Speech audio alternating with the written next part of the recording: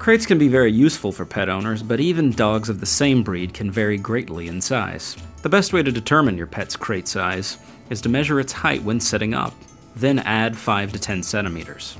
Next, measure its length, from snout to tailbone, and add 5 to 10 centimeters again.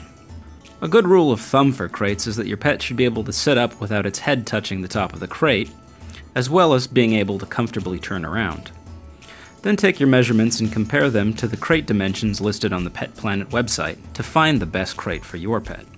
That way your pet has a nice, safe place to stay for short periods of time.